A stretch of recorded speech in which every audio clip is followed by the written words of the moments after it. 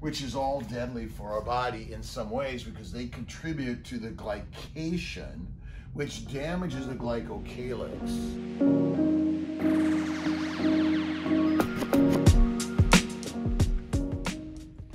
I've been studying the glycocalyx lately, and I didn't even know what the glycocalyx, and I thought I understand glycation and glycosylation, and I've been reading so much about endothelial glycocalyx, all right?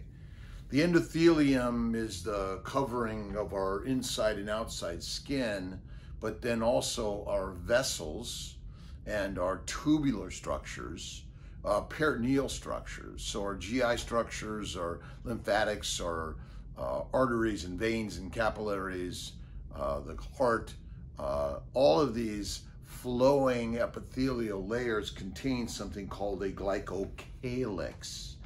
Glycosaminoglycans are glucose or glycan sugar bound particles that line every cellular structure pretty much. And if you just take the cell structure of an artery, a vein, or a capillary, there's these glycosylated, I should say, finger-like projections that line the vessels that create this very mucinous environment, which allows, almost like a Teflon and a skipping, to allows the red blood cells, bad blood cells, and the platelets and all other microscopic entities going through the blood vessels, for one, to flow evenly over this glycocalyx.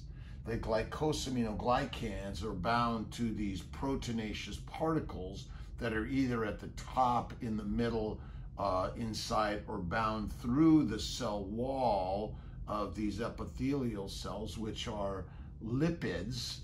Remember, we're made of fat, by the way. And these glycosaminoglycans are also sulfated with negative charge. So this negative charge lines the sugar particles that are everywhere. In my opinion, glucose is necessary for glycosylation.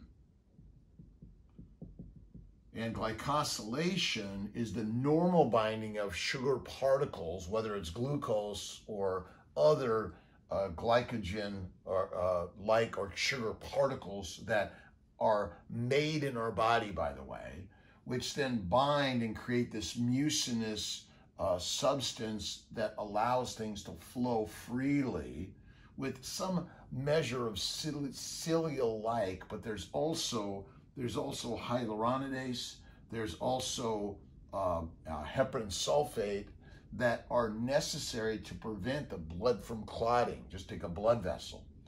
Because we bring our glucose levels into the glycation range, which is a higher sugar level, my bet is the glycosylation range is the 40 to 60, and glycation is probably 80 and above. For sure. And so what happens, in the glycation range, the glucose excessively binds to these proteinaceous glycoprotein particles, which then damages them, reduces and removes the negative charge. So now you have these negatively charged particles, including white cells, that are freely moving down the vessels. But when they come to this area that is damaged, they bind to it. They begin to release the cytokines, a call for help, the mast cells, which create more blood vessels that come in to bring in more help of the cytokines, TNF-alpha. You're bringing in other NK cells and other lymphocytes, which are necessary to help the platelets bind, red cells bind. You begin to build a clot. You have fat cells that bind in there that then are partially there because, remember, these cell walls are made of fat. You begin to create healing process. But because we live in the glycation range, we're constantly damaging this. And so whether this is in a vessel, it's in the bowels, it's in a tubular structure within an endocrine gland or an exocrine gland,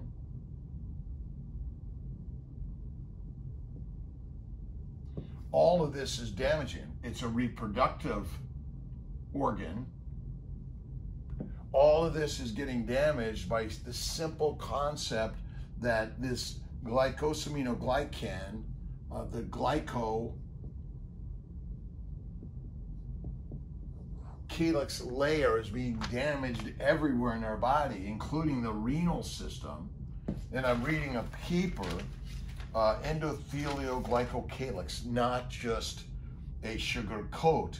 Well, we are sugar coated, which is critical. So the function of glucose is not energy, but it's the binding to structures, whether you're binding to a hormone in order to make it active or inactive purposefully, or to a receptor, or to a cellular structure, which are causing the natural and normal function to happen.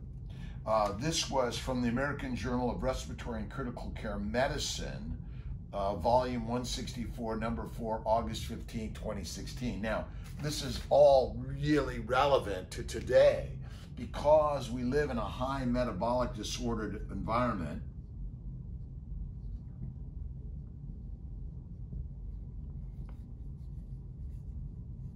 Metabolic syndrome basically is a high glycation environment. We're all living in it, right? 3 to 6 meals a day. You're eating mostly fruits, vegetables, lean meat, right? Fiber, which is all deadly for our body in some ways because they contribute to the glycation, which damages the glycocalyx, which changes the sulfated bonding and charge to the glycocalyx that removes the mucinous, slippery Teflon-like substance that's covering every nook and cranny of our body, right? It's quite simple and amazing, my friends. And it's everywhere. This is critical. And then there's cholesterol. So sunlight, it causes the development of cholesterol sulfate.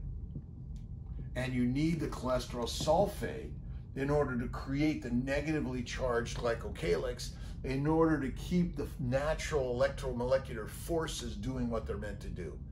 Why are we getting all these diseases and challenges? Well, because we don't understand the glycocalyx.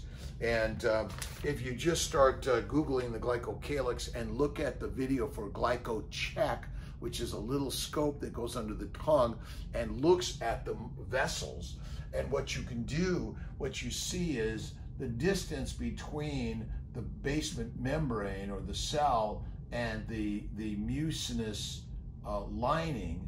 The red blood cells are all flowing through the blood, but when this layer is disrupted, it becomes very thin, and now you're exposing the cell to the trauma that happens because our glycocalyx is damaged. All right, some thoughts and ideas. Just look up Glycocalyx. We'll put some links on our YouTube channel for you guys to look at more and more.